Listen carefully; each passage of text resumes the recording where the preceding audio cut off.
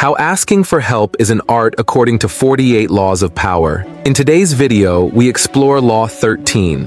When asking for help, appeal to people's self-interest, never to their mercy or gratitude. In the tricky world of power, knowing how to seek help is an art. Law 13 tells us that asking for someone's help works better when you show how it benefits them.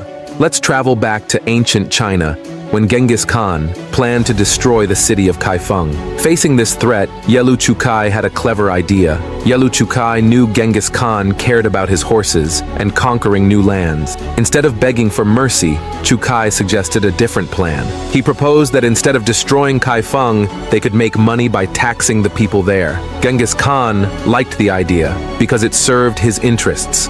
More wealth without unnecessary destruction. Yelu Chucai's smart move spared Kaifeng and taught us the power of understanding what motivates those in charge.